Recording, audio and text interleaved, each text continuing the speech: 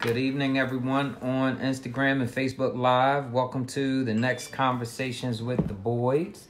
Tonight, we are excited about being back with you. We missed you guys last week and are definitely looking forward to tonight's discussion around the power of friendships and more or less spiritual Christian friendships and the importance of that as we walk this walk and Christian journey. Hello, everybody that's joining us. What's up? Hey, Mom, Francis, how you doing? Good to see all of you joining us tonight. Hopefully, you will engage in our conversation. We are looking at the importance of friendships because God didn't create us to walk this Christian journey alone, and it is very important to understand how God views friendships. And I think it's much different from what I learned in our research of this than what the world tells us and the way that we've actually governed ourselves relative to friendship. So I'm really excited about tonight's conversation and looking forward to what the Lord would have us to share and also learn from you as you join us tonight. And please, if you have questions or you have feedback, you have input, please share them, and we'll try to get to as much of that as we go through tonight's discussion. We'll try to make sure that we're responsive to your online feedback. Hello, everybody that's joining us on Instagram as well. So I'm going to ask my wife to pray us in, and we're going to jump right into tonight's conversation.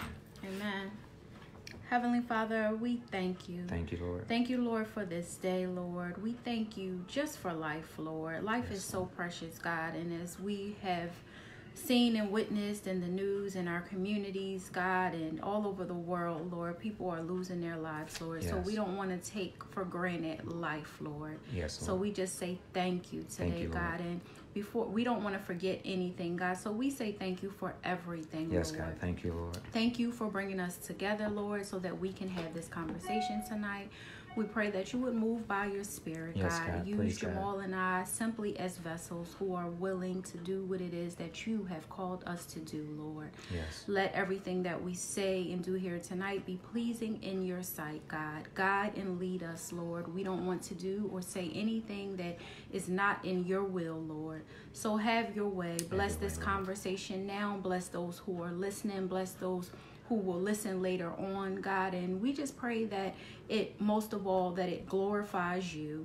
We thank you and we love you. In Jesus' name, amen. Amen. And before we get started, thank you, Ebony, for mentioning the lives that were lost. I want to send a special prayer and acknowledgement out to the families of the victims, as well as the criminals involved in the mass shootings, both in El Paso and also in Dayton, Ohio, which is about 45 minutes away from where we live. I pray for all of the families involved, but particularly one Facebook friend, not an intimate friend, but somebody who I was connected with through Facebook is one of the victims, Beatrice Warren. Want to send a prayer and shout out to her family and those who knew her, and just want to keep uplifted all of those impacted by these mass shootings that have been going on. And as well, found out today that a former member of Sharon Baptist Church that we know, Michael Brooks, passed away. So want to definitely pray for his wife and children and family and the Sharon Baptist Church family and keep them uplifted in prayer. Y'all, life is so precious and so short and can be snatched from us in a moment, either by, circumstances, violence, or anything. So let's not take for granted the life that we have. And I want to also use that as a segue of, tonight's discussion, because sometimes we don't value relationships the way that we should or the way that God intended. And as a result of that, it impacts our categorization of what God calls friendships. So as we start tonight's discussion, Proverbs 18:24 is the scripture that we want to focus on. Hey, Miss Karen, thanks for joining tonight. And in that scripture, God just uses as a theme friendships and relationships throughout the entire Bible, starting from Genesis. But I want to focus on Proverbs 18:24 is our key scripture for tonight's conversation. And again, feel free to jump in and share and discuss with us as we talk about the importance and the power of friendships. But Proverbs 18:24 says, a man who has friends must himself be friendly. But there is a friend who sticks closer than a brother. We'll talk about that passage of scripture in more detail, but I want to set the context for tonight's discussion around friendship, because I think that there are some key values that we miss, because a lot of times we misinterpret what a true friend is. And again, I think we look at friendships or relationships through a worldly lens versus a godly lens. And I think if we looked at it from a godly lens, we would have more friends. Amen. Mm-hmm. And again, in Proverbs 18:24, it really solidifies that, because a lot of our relationships are dependent upon us and how we present ourselves. Because again, it says a man who has friends must himself be friendly. Yeah. And if we are friendly, then we will attract that which we are. And if we're unfriendly, we will attract that which we are. So I think that God speaks to us in a very unique way relative to friendships. Just a couple things. I think the Bible from the very beginning talks from creation about relationships.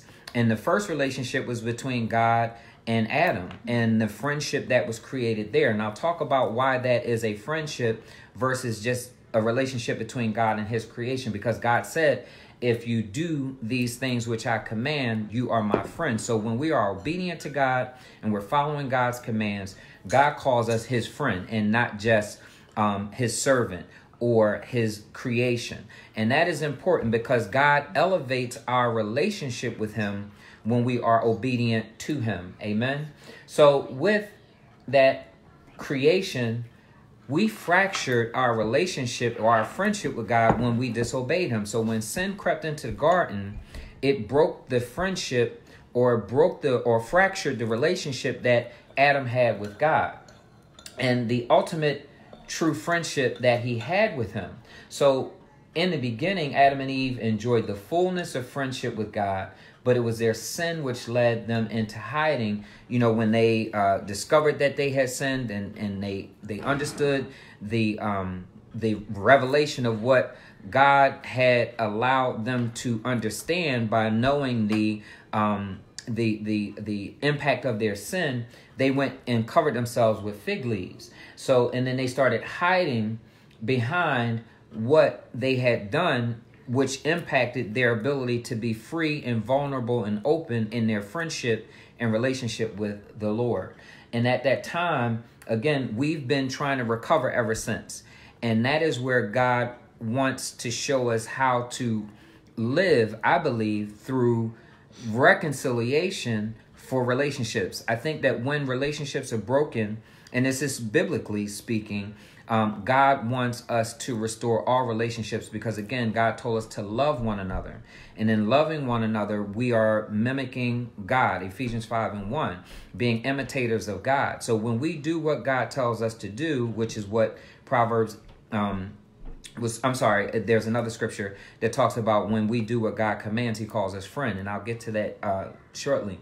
But when we do what God calls us to do and we follow his commands, he calls us friend. And then a person who is friendly who has friends must first prove him or herself to be friendly. Right. And then we attract that which we are, but we should be imitating God and doing what God commands, which is to love one another. And God didn't specify who the other was. He says, love one another. So that means that everything that God created, we ought to love. And we ought to put ourselves in a position of showing ourselves friendly to those whom God has created, whom he has commanded us to love. Amen. Secondly, it is God restoring true friendship.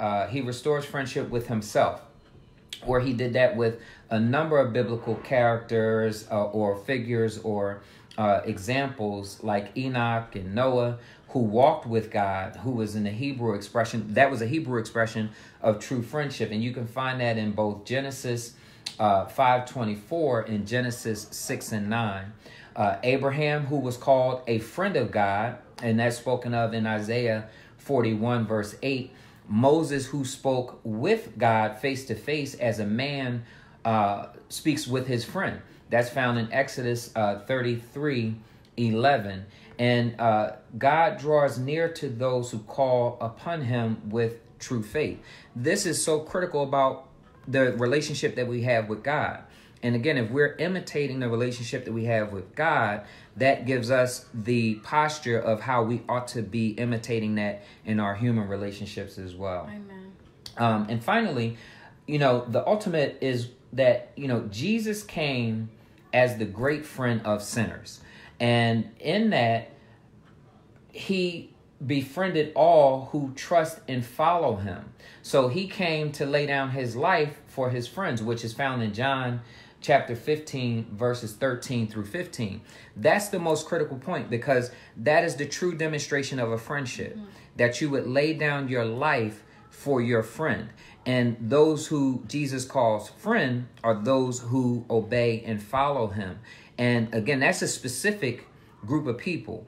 And Jesus came to save all, but our responsibility is to believe in him through salvation and give our lives to him, so that he is not just our savior, but he's our friend and he's our brother as it relates to our relationship with God the Father. So I will stop there just in the context, but I wanted to make sure that we had a spiritual leveling before we got into the discussion around friendships, because again, relationships are how God established the world. He did not call us to be in solitude.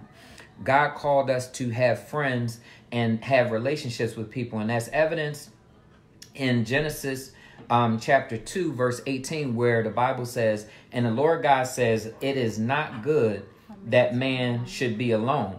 I will make him a helper comparable to him. So when God created that relationship, friendship, it was for companionship and partnership, meaning that there is not, God said it's not good for man to be alone. So when we walk around talking about, I'm self-made, I don't need nobody, I'm all by myself, we're going against what God says. And all of us have said that at some point. I myself am guilty of that. But learning what relationships and friendships are centered around from God's way is the way that we ought to move forward. Amen. I was just going to say, sometimes too, I think that we use that term friend so loosely. And I've learned over the years as I've gotten older that that's not a title that I give to everyone, right, if I'm real. I mean, because there are certain qualities of a true friend. I mean, even the scripture in Proverbs 18:24, if we look at the, there's different versions.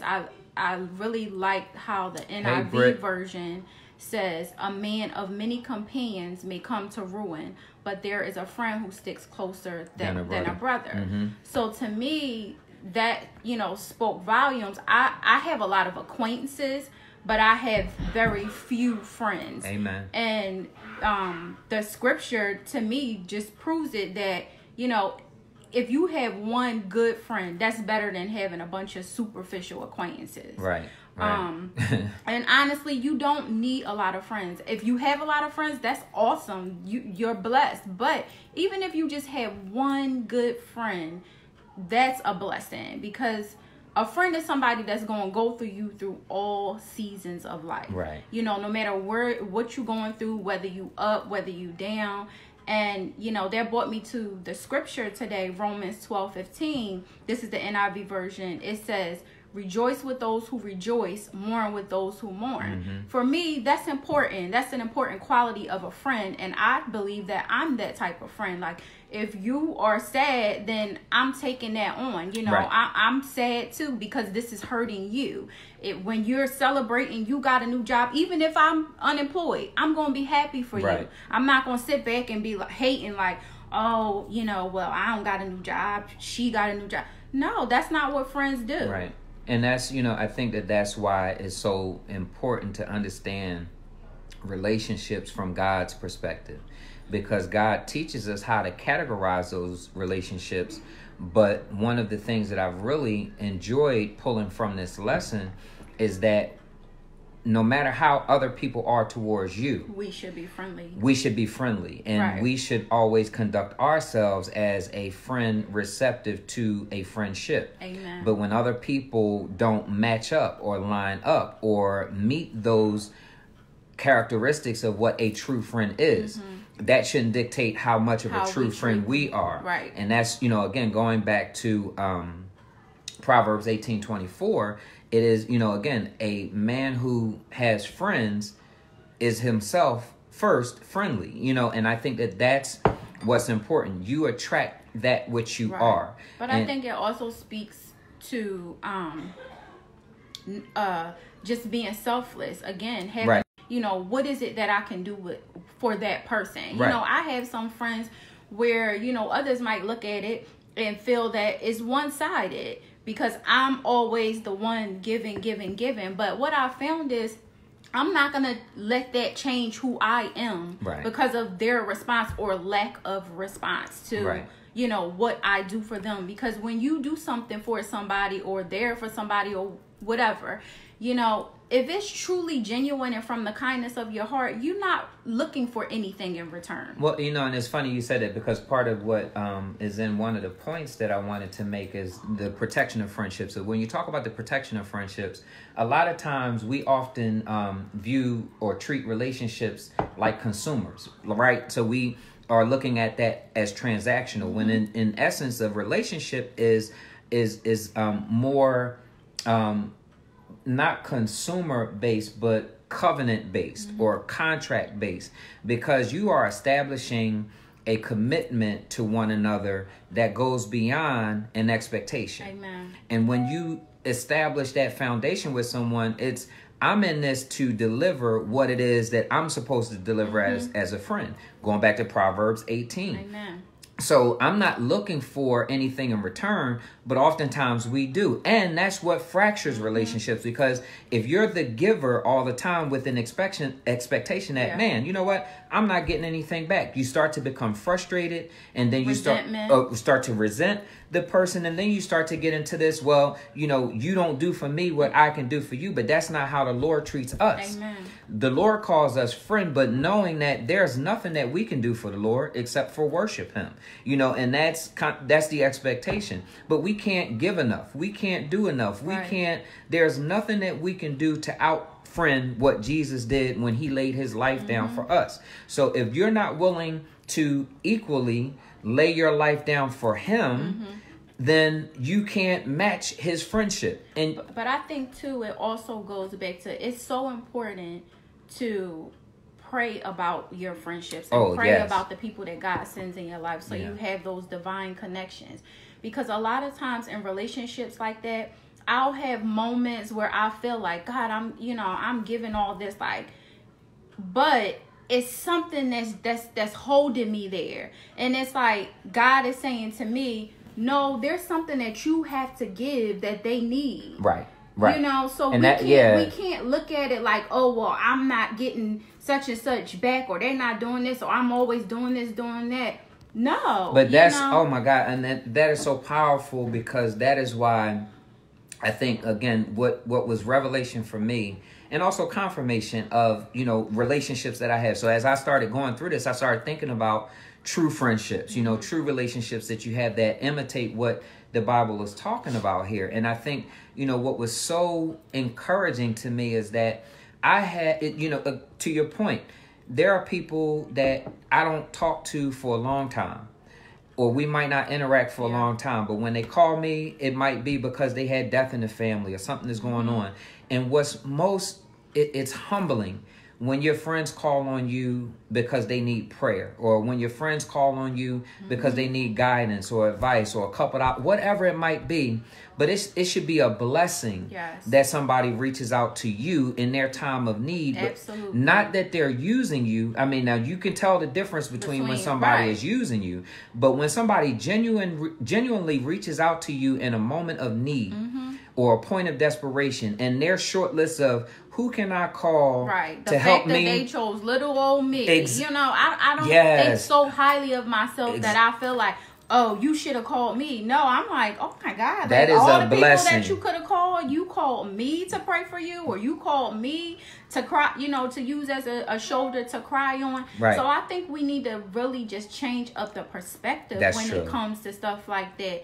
Like I said, I have relationships like that, and I don't take it lightly. Like I say to God, like, thank you, Yep. And sometimes the people are in a place where they, you just never know what somebody going through. Like sometimes people are in such a hard place, and you are that person that they might need to, God is using you to be that person to help them to get through whatever it is that they're going through. And 9 times out of 10, they will come back around to you and say, you know what?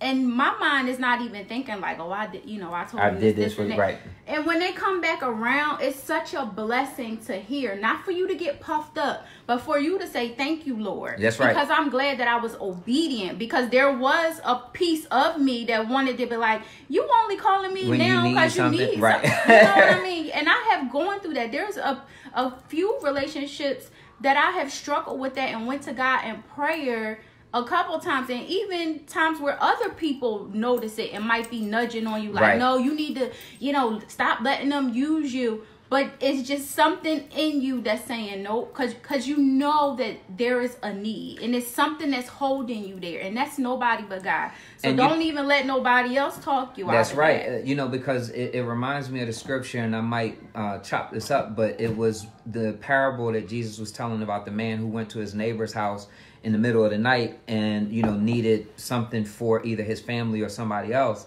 And the neighbor gave him what he needed. But it was the lesson around, why would you turn somebody away when they come to you with a need in the middle of the night? Would you tell them to wait until the morning, more or less, or would you meet that need, especially if you had it within your means to do at the time that they had the need? Good lesson about friendship, because again, it should be humbling, one, that God used you to be a blessing to that person. And you don't know what God might be trying to teach them about their selfishness or whatever by the way that you respond.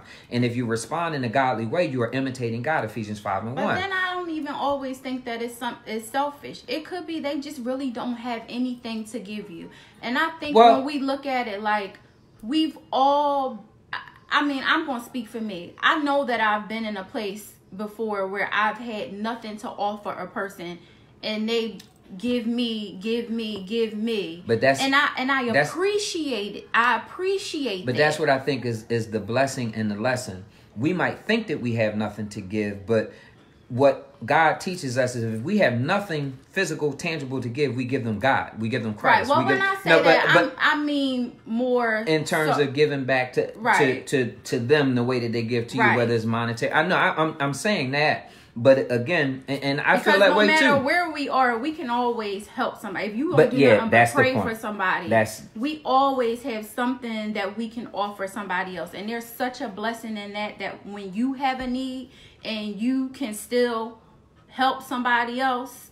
Right. It's like when what I think it was the apostles who were talking to the man at the gate. He says, silver and gold have I none, but what I have, I give to you. So, I think that should be, like you said, we got to change the perception around the relationships. One, as I said, relationships are more covenantal and not consumer based, or transactional. We have been trained that relationships are transactional. Even in marriages, what do you hear? 50, you get 50-50, 80-20, all that. No. That's not transactional. Everybody give 100%. That's right. Period. And that you might fall short some days, but you should be reaching towards, you give your 100, I give my 100. Amen. And that's, that's where, again, especially in marriages, and this is where marriages fail, because marriages, as the Bible says in Genesis chapter 2, when God created somebody comparable for him, that was for companionship. So that's the ultimate friendship. And again, marriage is a mirror of salvation. So if God came through Jesus to be that sacrificial friend to us, if we obey his commands, then the same thing is true for marriages.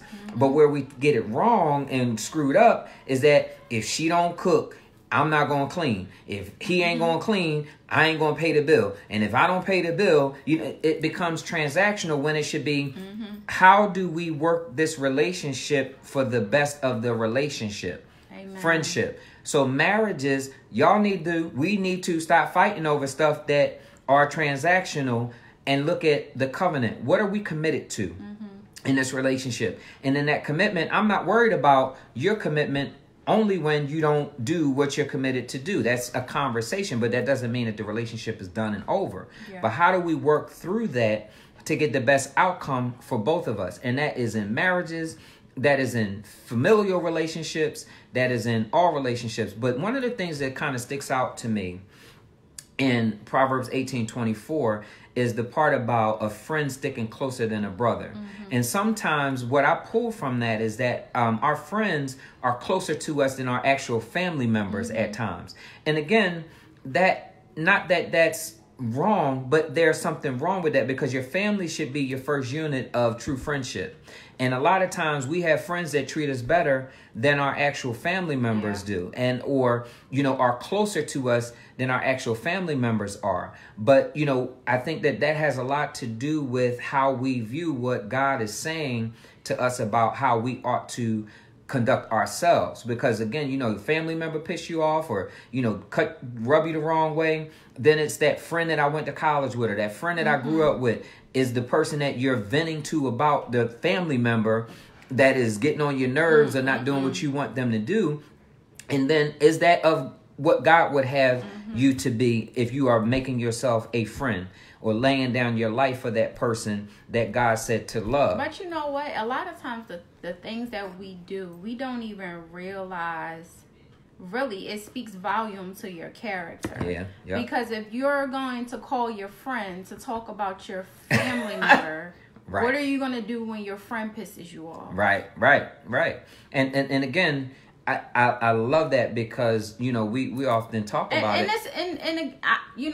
Because we all guilty of it. And I just want to be clear that when I say talk about, I mean just to like dog them out. Right. It's one thing if you calling your friend like, hey, this is going on, with me and my family member. This. How do you think I should handle this situation? Right. But not just a call like, this jerk did blah blah blah. No. Right. No, and that's again, you spot on. It speaks to our character.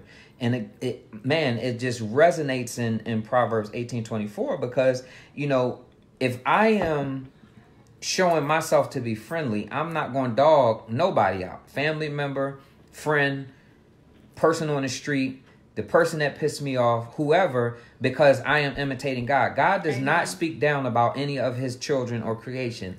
I don't think you'll find that anywhere in the Bible where God spoke down about his creation. So why would we, if we're imitating God, do anything less than what God would do relative to relationships? And again, that is what damages or fractures relationships, because one of the things I posted, I think it was this or last week, is don't say anything that you can't defend.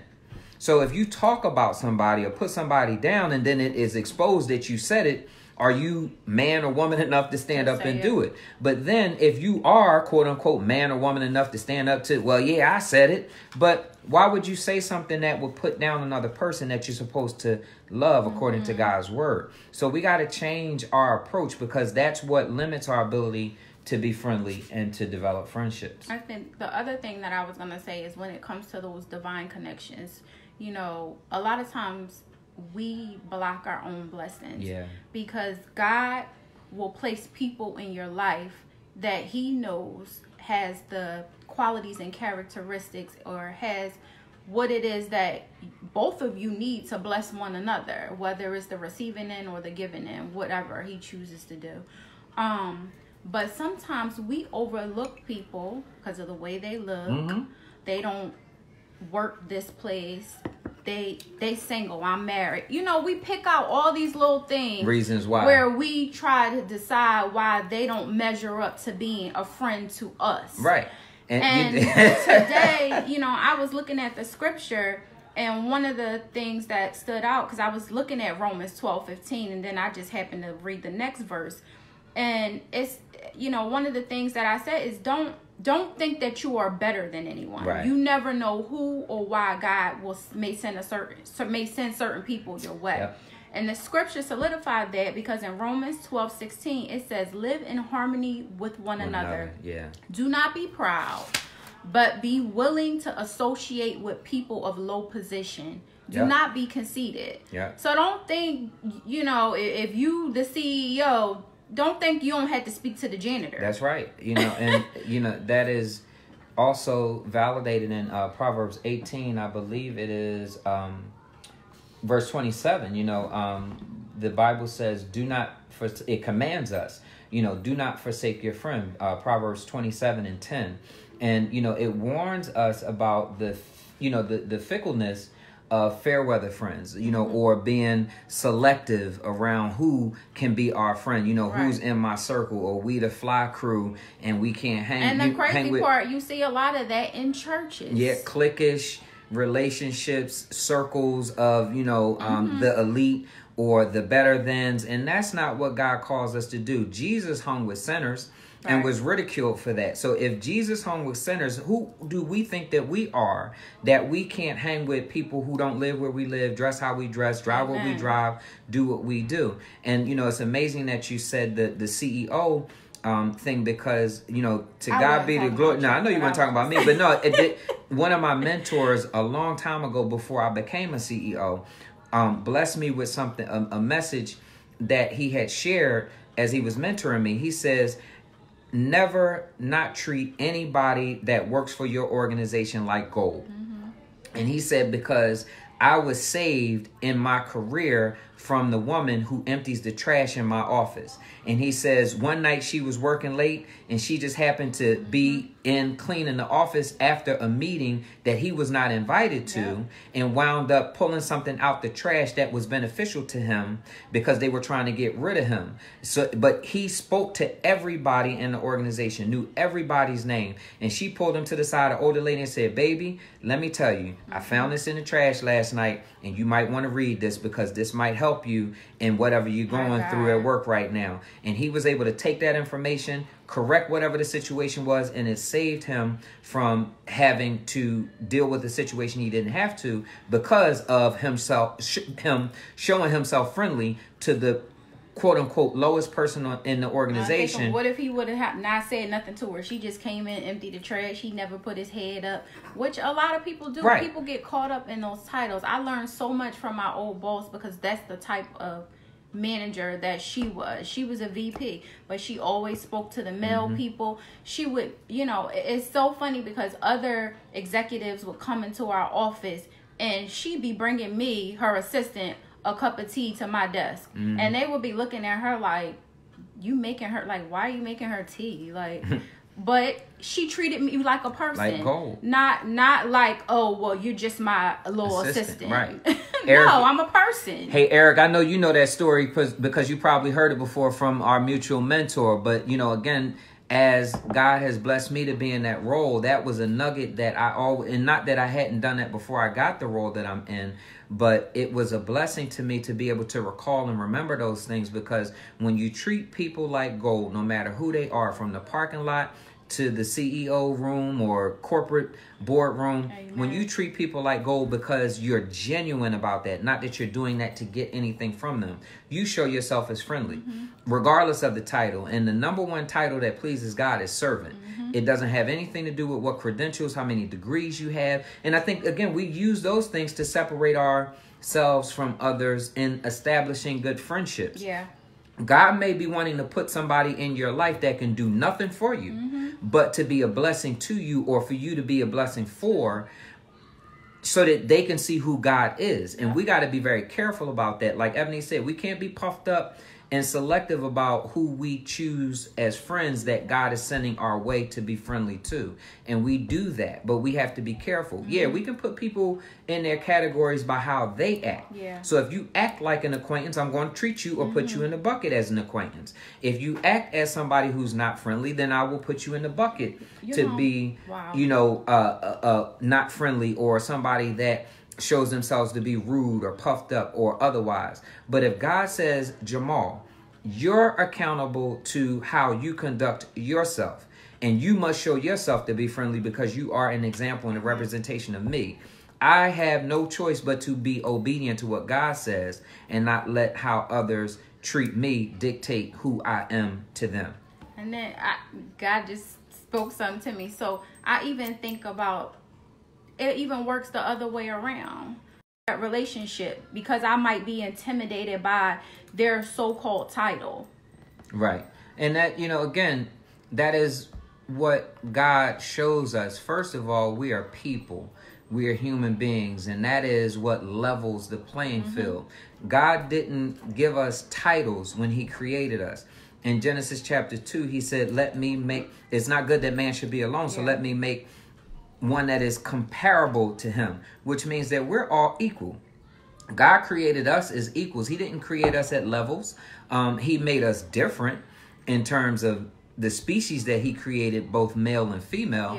But God never, not once said that one should be higher than the other. God gave us dominion over the beast of the field and all of the animals and things that he gave us dominion over in terms of that structure. But God, as he created man, he did not create man to be elevated above each other.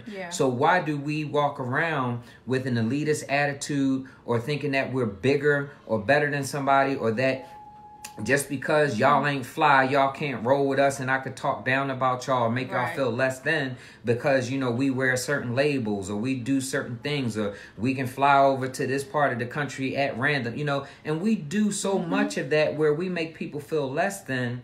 But guess what? Catch a cold, get sick, have to be laid up in the hospital. All of that stuff goes out the window very quickly, because then you realize how human you are and how much you need people to come and visit you and or be a part of your healing process, something that you can't do for yourself. And that's the other blessing of having good friendships, because when you are going through your lowest point, true friends show up. And they don't have to show up physically. They don't have to show up, in person, but by showing up, they do what friends do, provide the need that you have at that moment as a friend. And that's how you can also evaluate, those who are in your life that are true friends. Like I said, I got people that I haven't talked to in years, but every time they call me, my God, it just touches your spirit that you can pick right up where you left off, or you can pray with one another or for one another, or meet a need, or just, just show up friendly. And sometimes showing up might just mean being there and being quiet, not even saying anything, but just being available to that person in presence. I was so blessed. What was that? Saturday, we were outside. Was it Friday or Saturday? Or Sunday? It might have been Sunday after church. We were sitting around, and I had got a message through Facebook from a friend. And she says, hey, if you free, call me right away. And I called, and they said, listen, I don't want to go into detail, but all I need for you to do is just pray. And we were sitting out, on the deck, and I was having a glass of wine, just chilling. And I said, turn the music off and just pray. And I said, Lord, I don't even need to know. That's the other thing, too. That's so key, because sometimes we want to be nosy. And it's like, one of my friends said that to me as well. I love how you were just there for me and you didn't even want to know. Right. Because sometimes the person don't want to talk about it. Right. And that's okay. God knows. Right. You can still pray for somebody without knowing their business. The Lord knows. The prayer will still go through. He'll answer it because he knows everything. And that, to me, that was such a blessing to, one, like I said, it was humbling that I would be thought of at that time to be able to be a blessing in prayer for a friend. And like I said, in the prayer, I don't need to know because the Lord knows. But whatever it is, fix it, God, or fix the circumstance or fix the person, that's going through whatever it is that's causing that situation. And that's, to your point, we got to be able to be that unselfish of a friend to give them what they need. Because we'll get people getting their feelings like, oh, well, she ain't even want to tell me what was going on. So what? Yep.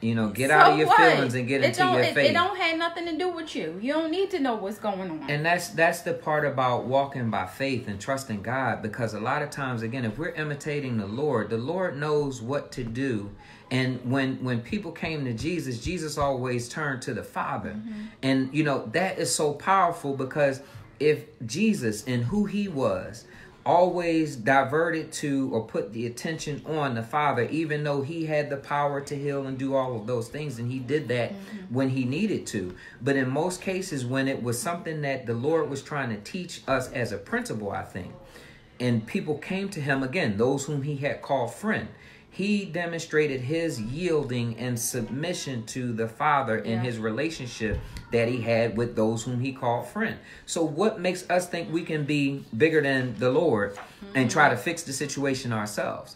Give it to the Father, but be a demonstration of what we would expect when we go to the Lord. When we go to the Lord in prayer, we pray, Our Father, who art in heaven, hallowed be thy name. Thy kingdom come, thy will be done on earth as it is in heaven.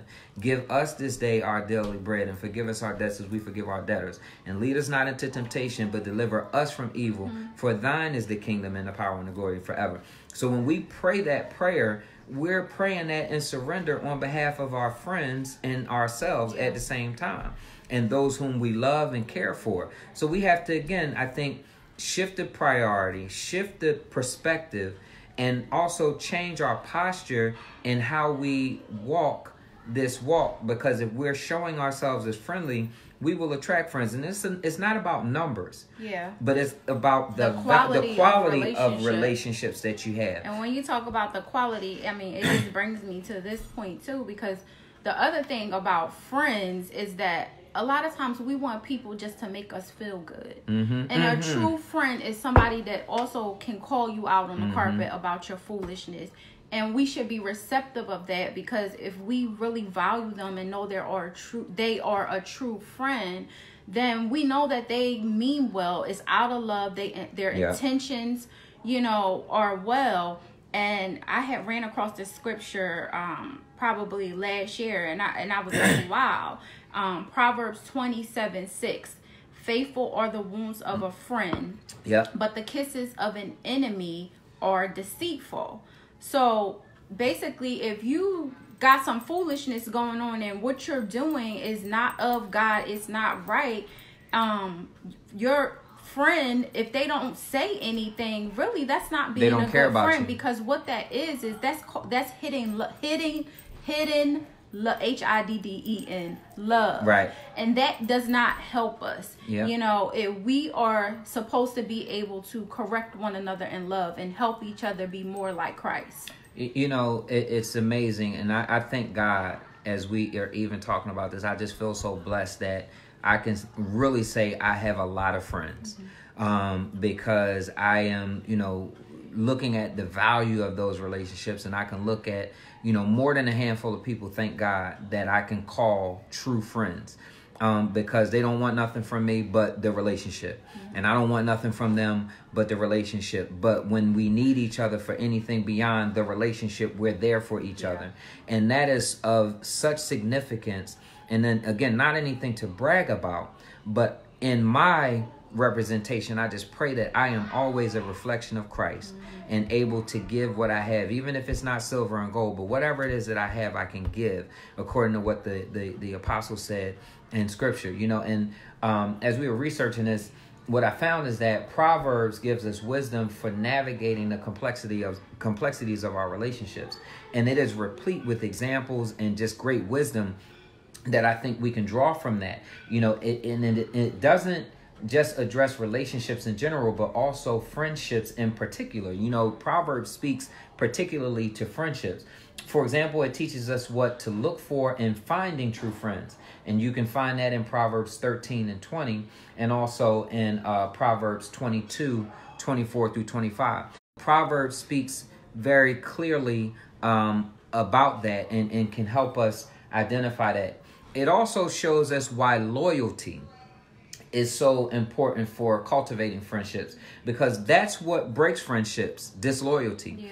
When I feel like, I can't trust you, or you've broken that covenant that we established with one another, then that breaks the friendship. And that's often, the deficit for why we can't maintain or be friendly. And like we said, it causes resentment, it causes hurt, and it causes us to feel like we are not getting from the relationship that which we're putting in. But again, Proverbs speaks to that specifically, and it also shows us one thing that is the most damaging to this kind of relationship, which is spreading secrets. Where you have true relationships, there's secrecy, there's intimacy, there's closeness, there's protection. And when, it was a meme, and I'm trying to remember what the meme said, but it was something about, like, if you want to blow a friendship, tell a secret, or if you want to find out if somebody's a true friend, tell them a secret. And something to that effect, because if your secret gets out, remember that your friend also has a friend. So it's like, my dad be setting people up like that on his job. He be telling them stuff that only he know he told them just to see that. I don't know if that's biblical, but my dad do be doing that to people. No, but it was a funny meme when I read it, but I mean the essence of it was, to test the value of your friendship, tell them a secret.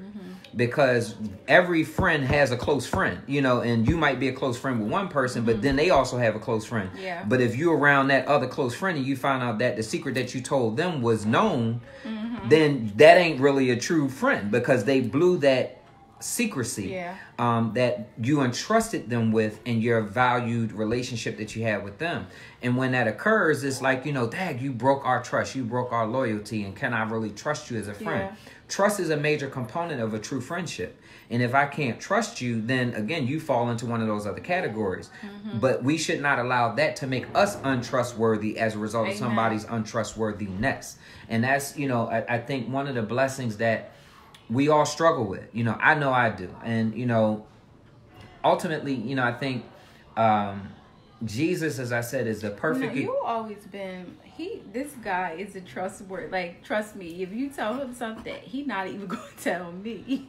And that's messed up. Well, I mean... But I'm just saying. But that's, and I'm not bragging about that. I mean, I just thank God that's for a that. good That thing, is, though. That's something that I had to learn. I mean, if I'm honest, I had to learn that. Because then when it turns around and it happens to you, you like, wait a minute, you told somebody, I told you not to say nothing. But I think God uses that as a tool to teach us how to do better with that. Because again, if we are, honest, what we don't want to happen to us, what we do to other people. You know what I'm saying? So it's that just points right back to the scripture. Be the friend that you want. That absolutely, and that is when we don't demonstrate or reflect the behavior that we want in return, we are selfish. We do it in our marriages, we do it in relationships. It's like, I want this, but I'm not going to give the same thing that I want back in return. God uses that as a tool to teach us, no, you can, first of all, show yourself to be friendly if you want to have friends. And, a friend wouldn't do that to another friend. Amen. Especially if you are expecting that as an expectation, which even you shouldn't do that. You shouldn't expect it, because that's how you get hurt, when people don't demonstrate what you expect.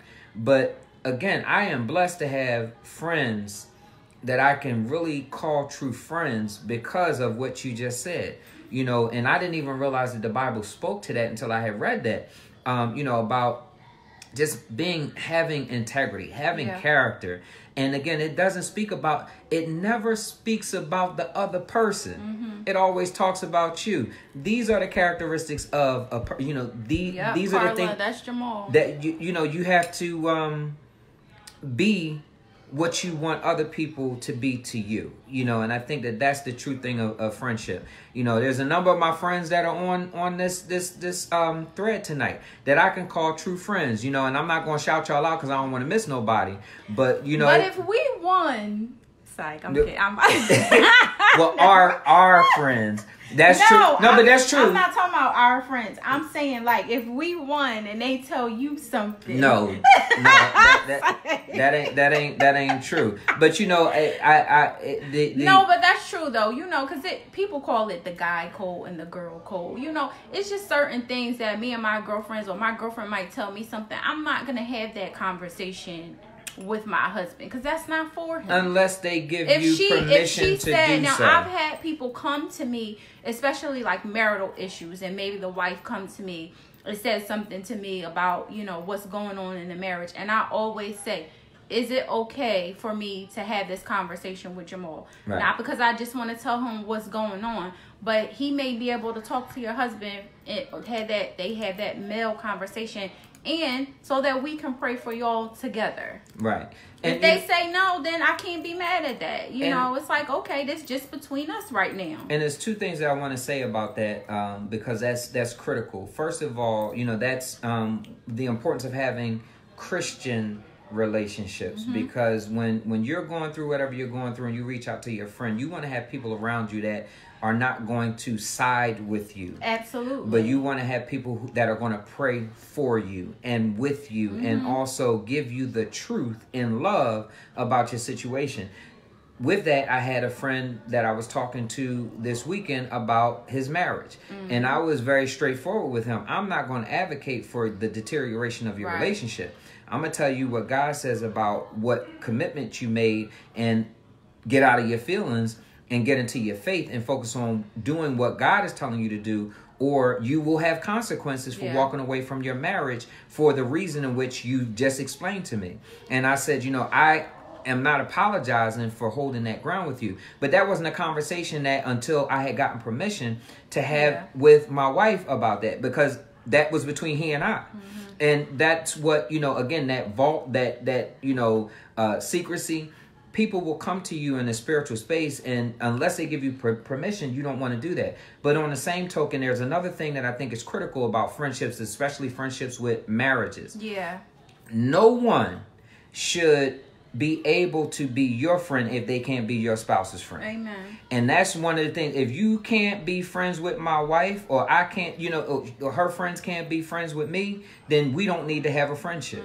Because if there's any opportunity to come in between, or disrespect, or demean, or whatever my relationship with my wife, if we can't be mutual friends, then we can't be friends at all. Amen. And that's one of the things that I think marriages have to protect the integrity of your marriage through friendships. Because I've seen a number of posts on Facebook where they say he's friends with her and they're having inside jokes and inappropriate this and that and all, but it's causing relationship challenges with me. Well, again, if we can't have that same inside joke, you might not understand all of the context, but here's the explanation. Right. And, now that's why we laugh. It's not anything against you. But if I can't have that conversation with her, then guess what? I shouldn't be having that conversation with her or another person. So we have to learn how to make sure that friendships don't damage our ultimate friendship, particularly those of us who are married and have a covenant relationship with our spouse that should supersede every other relationship that you have in your life, even with your children. And I wanted to make sure that we talked about that, because that was something that, again, through maturity, you learn and you apply that and you hold fast to that, because you can understand looking back how some of that may have damaged your relationship, even with your family members. You shouldn't have inside jokes with your family members about your spouse. And no other person should be coming to you telling you something going on with your husband or your wife, and you don't know about it. And but because again, that goes to that secret piece. What is secret should be shared with that which is sacred. The sacredness of your best relationship is through your marriage. Same thing with your salvation with Christ. John 15, John 15:13 is, the epitome of the relationship, where Jesus said, greater love have no one than this, that someone would lay down his life for his friends. That is the ultimate demonstration of friendship. And Jesus gave us that example on the cross. And that's what we ought to demonstrate in our relationships with others. If we have a friendship with someone, we would be willing to lay down our lives for them. And Jesus came to save the world. So he not only laid down his life for a specific group of people, but he laid down his life so that everyone, even people who don't appreciate him for what he did, he came and died for them too. The choice is ours, who we allow to be our friends, but we should never allow ourselves to show ourselves as unfriendly if we are walking this Christian walk the way that the Lord would have us to. Amen. Amen. this has been, I love this conversation tonight. I don't know why God laid that on my heart over the weekend to have that as a topic this week. But I just realized that, there are a lot of struggling relationships and friendships. And as a result, we can do better. And I just pray that tonight was a blessing to all of us. And again, please share this. It's going to be posted on our Facebook pages and on YouTube and on Instagram as well. But, if you know somebody struggling with a relationship issue, share this. And I pray that some of the scriptures that we shared, that you would truly investigate them, pin them to your heart, and use them as you start to see how God wants to use you to be friendly to somebody else, to show them who he is. Amen? And two things I just wanted to say, because this has been on my mind for a long time. Well, the second thing I'm going to say been on my mind. But the first thing is, when you say you're going to pray for somebody, just stop and do it. It don't have to be long and drawn out. If you don't do nothing but say, help so-and-so, Lord, amen. That's it. Because a lot of times we all have been guilty of it. I'm praying for you. Or, I'll pray for you. It's cliche. Just because it's the thing to say. But no, really stop and pray. And even sometimes stop and pray with them, not even just for them, but you don't know, that makes a world of difference for somebody. And then the other thing I was going to say, this is the other thing that we say to people, and we all are guilty of this. I know I am. Let me know if it's anything that I can do. Sometimes you got to think about, if you were in that person's shoes, what is it that you would need? What is it that you might need? And even if you don't really know, but you just pray about, Lord, show me something that I can do. It can be something real insignificant, real small. It don't have to be huge. The fact that you took the time to do something for that person shows them that you care. Because sometimes people are going through stuff and they really don't have the time to stop and tell you, well, I need such a, or they mind is just not even there where they even can figure out what it is they need. Right. So just do something. Just do it. And it's funny, I didn't even get to this, but I wanted to mention, one of the premier relationships in the Bible was between Jonathan and David.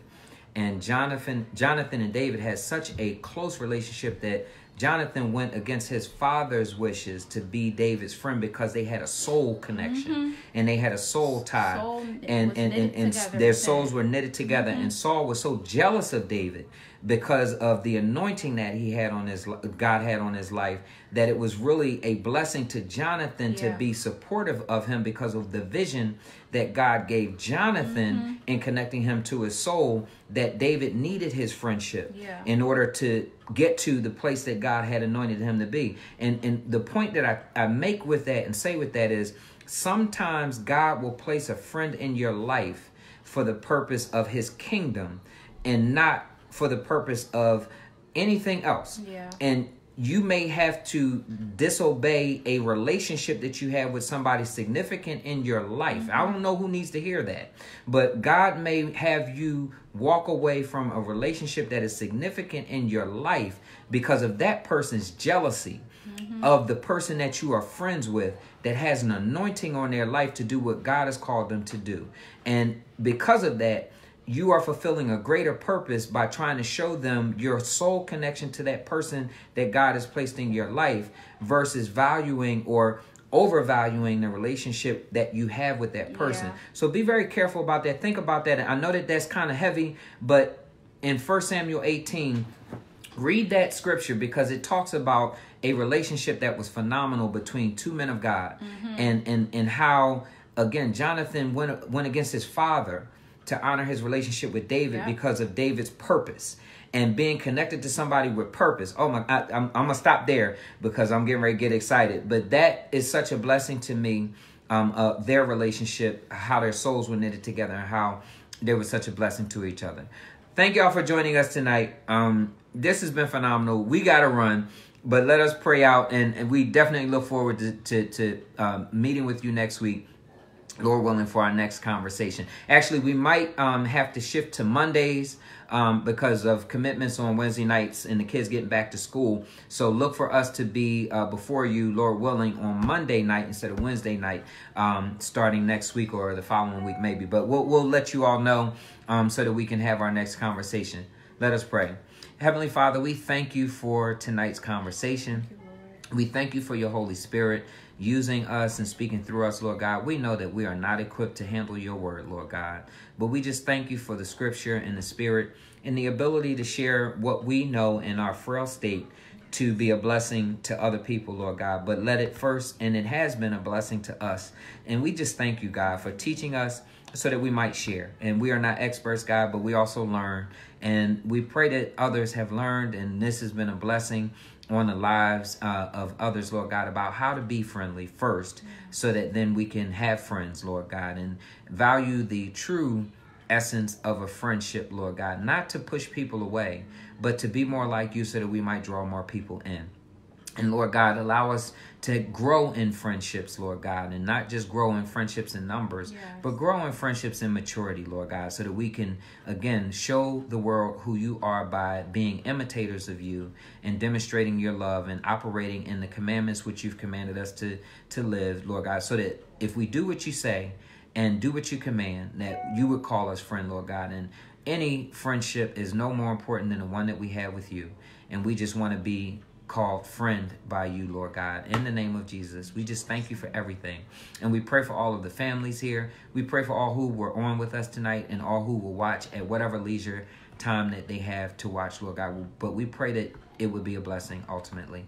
All these things we pray and ask in Jesus' name until we meet again. Amen. Amen. Thank y'all for joining us. We love y'all. And again, have a great night. See y'all next week. Take care.